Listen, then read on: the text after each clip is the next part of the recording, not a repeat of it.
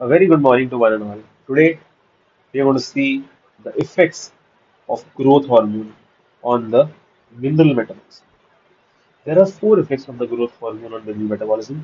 Let's see the first one. The first one is on the GIT. In the GIT, it causes an increase in calcium reabsorption.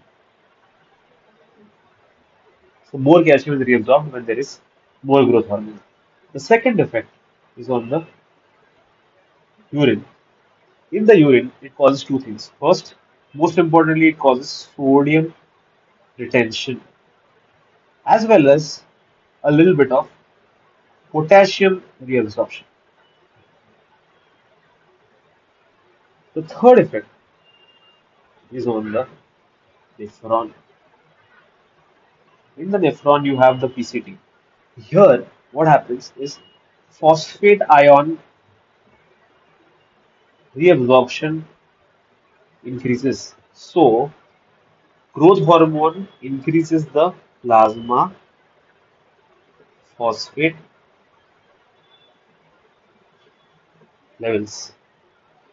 The third effect is on the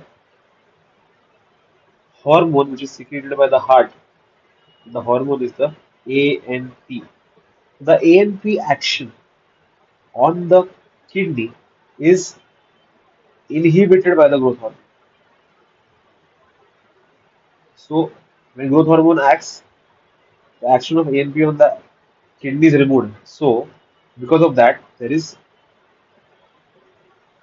decreased urine excretion, decreased sodium excretion, and the total effect being